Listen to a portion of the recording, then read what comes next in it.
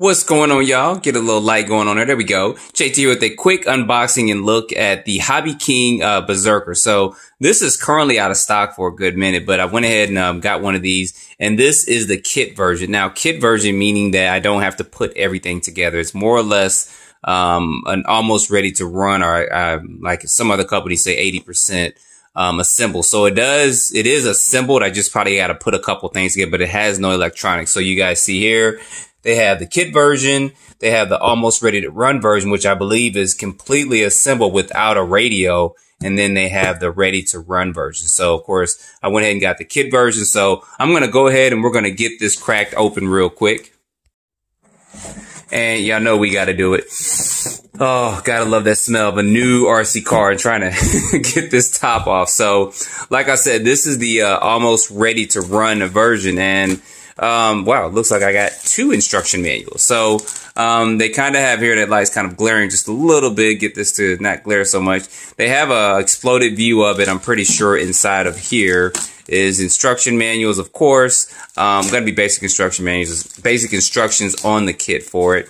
I don't think there's any tools at all included with this. Of course, we got stickers. So kit meaning, yeah, I got to put the stickers on it, but they are pre-cut. So that's a good thing. I hate having to go through these. Better be pre-cut. Yeah, they are. Okay.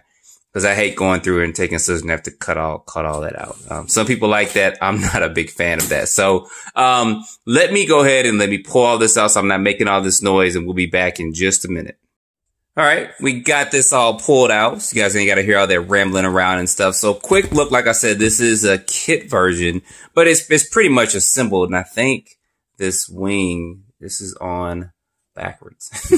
So I'm gonna have to flip that around. They probably did just to fit that in the box. But anyway, I did look at a couple of videos and some information on this. So this kit version was kind of an upgraded version. And with this one, I think they have 300K in the center diff and 100 in the front and rear differentials for it as well. So, and it does, like I said, this is an updated version, this kit version. Of course, this is about a 4 or 5 year old kit, and that doesn't mean it's not going to perform when it's not going to hold up. It just means it's an older kit and they haven't probably needed to do too many updates to it since then, but I don't know. But, anyway, it does come with a 17mm hex on there. The tires, as you guys can see here, are kind of a pin spike in a way. So one run on a super speed Saturday is probably going to run these down. So I probably won't run these on road.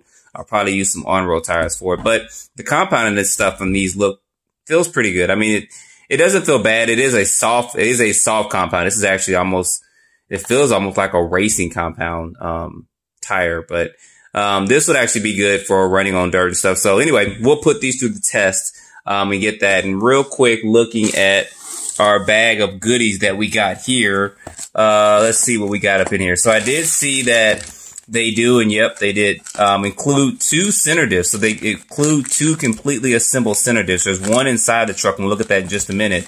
And then there's this other one. You guys see there, this says 49T. So this is a 49 tooth one here. And I believe when they did this, they started running the truck on 6S. If you run 6S, they want you to put this in here with a smaller, and that is a small pinion gear in there. That looks like about 11, 12 teeth, 10 teeth. I'm not sure. It doesn't have writing on there that I can't see.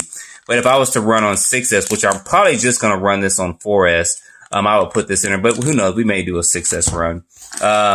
Also have over here, we got some sway bars, which, okay, that's not assembled on there. So that goes to the kit assembly. But it's assembled, guys, and I'm glad it is. So, and then we have the standard pinion gear, which is what they recommend if you run this on 4S. So I'll probably put a 2000 kV motor in. I'll probably just run this on 4S. I don't plan on really trying to make this a speed truck or anything like that. So, and then of course you get a couple of tools in here and stuff, and then your servo horn and stuff like that. So nothing like to write home about, but it does give you a couple of tools. It doesn't give you anything to take the tire and wheel off with, unless that's supposed to fit on there, but I don't know.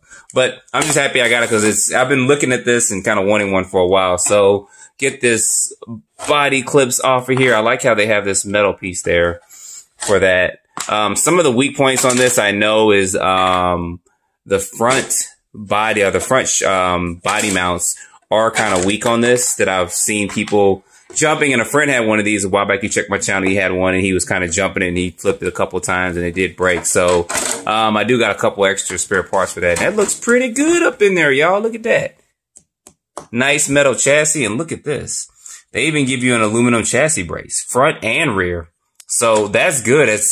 I haven't seen that in any ready-to-run car. So that's good right there that they're doing that. Most of the time, it's going to be plastic. I guess manufacturers try to save money and stuff like that on it. But the layout of it looks pretty good. It's pretty basic, but this stuff does, well, basic meaning basic for a scale Truggy, but I don't want to put it under the bus. But it does have a lot of aluminum components and stuff you guys see up in there. So it should be pretty beefy, and it should hold up pretty well. I think people have periodically broken A-arms and stuff, but you guys see that it does come with threaded aluminum body shocks, which is good.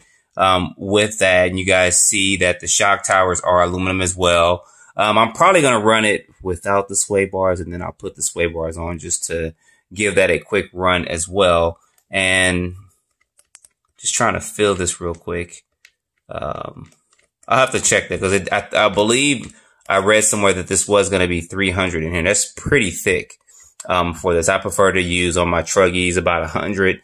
And then do like 50 in the front, 40 in the rear. But we'll see how this kind of fans out and runs. So I am going to put, like I said, a 4S system. And I'm probably just going to go with a 2000 kV motor and then just probably a 100 amp speed controller that I'm going to use in here as well, just so I can run it on 3 and 4. Because I don't plan on, like I said, making this a speed truck. I got plenty of fast speed, big Truggies and stuff like that. But the layout of this looks pretty good. I mean, looking at the plastic and stuff on the A-arms, they do look pretty beefy.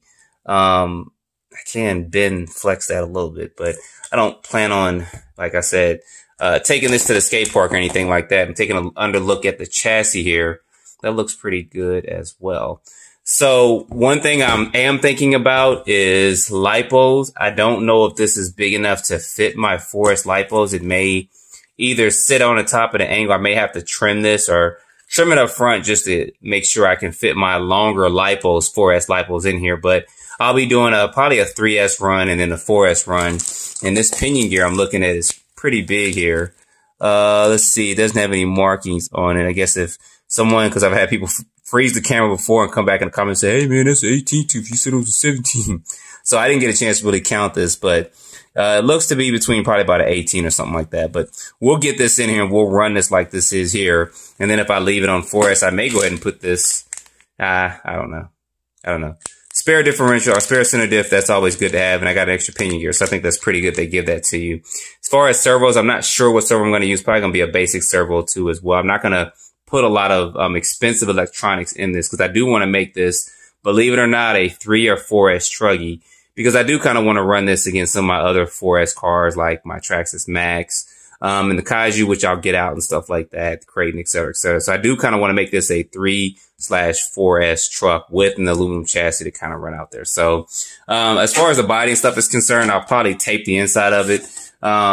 Doesn't feel too cheap, but I still want to make sure that if I do flip it, that it's not going to bust up or anything like that. So, guys, that is it. I know this is a kind of a quick unboxing of this. Try to get this body on here. Come on, kid. I know y'all like, pause the camera, then put it on there. All right, we got it. So that's going to be a look at this real quick. I'll get the tires and wheels on, and it'll probably take me a couple days to get my electronics and stuff in this to get this running. But I am excited to get this running, to have another 3/4S vehicle to run, and one that's going to have like aluminum chassis, big bore shocks and stuff like that on it. So we'll get this out and once we do a couple of runs, put it against, man, that is tight. I don't know. There should be some spacers or something in there. We'll have to probably run this in the air or something to loosen up. It does seem like it's a little bit tight.